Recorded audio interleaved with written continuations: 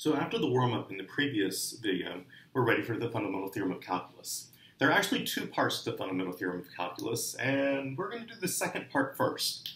So let me remind you of what we were looking at in the previous video. We were looking at cumulative area functions.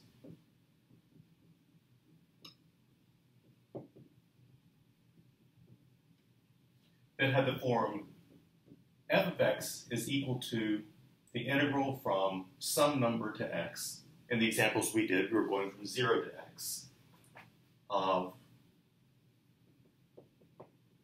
another function, f of t. Just to make it a little bit more flexible, I am going to put a c down there because it doesn't necessarily have to be 0. And we did two examples.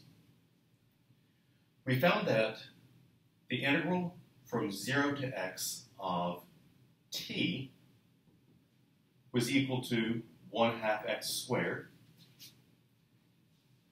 And we also learned that the integral from 0 to x of t squared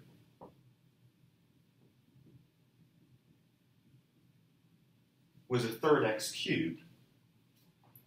So if we call this first function big F of x, something that you probably noticed is that the derivative of this function, the derivative of 1/2 x squared, is just x. And if this were my function f of x, the derivative of this function, the derivative of 1/3 x cubed, is just x squared. Look at the relationship here.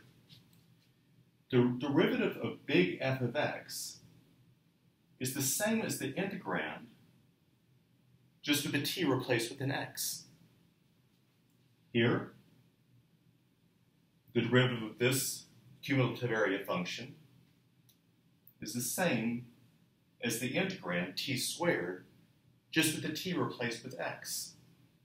So that suggests the general fundamental theorem of calculus part 2. Which says this: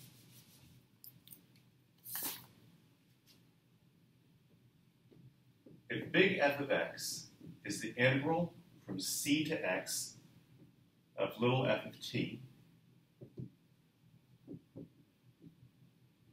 then big F of x prime is equal to little f of x. The derivative of the cumulative area function is the same as the function inside, just with that t replaced by x. Now, the fundamental theorem of calculus part 2 is mostly used for theory, but it's actually really important in theory. Notice that another way of saying this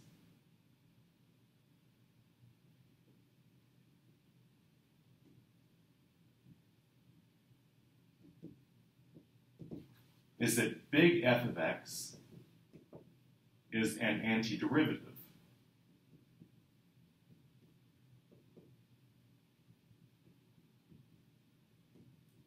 of little f of x. So given a function f, if you want to find an antiderivative of it, one way to do that is by finding its cumulative area function. So for a couple of quick examples, if big F of x were equal to the integral from 3 to x of the square root of 1 plus t squared, then the derivative of that function would be what you get if you replace the t's in the integrand with x. So the square root of 1 plus x squared. So to take the derivative of a cumulative area function, you replace the t's in the integrand with x. For another example, if you had f of x is equal to the integral from 1 to x of t squared over t squared plus 4, then when you take the derivative, all you have to do is replace the t's in the integrand with the x. So the derivative of this function, big F, is equal to x squared over x squared plus 4. In the next video, I'll give you some more examples of this fundamental theorem of calculus part 2.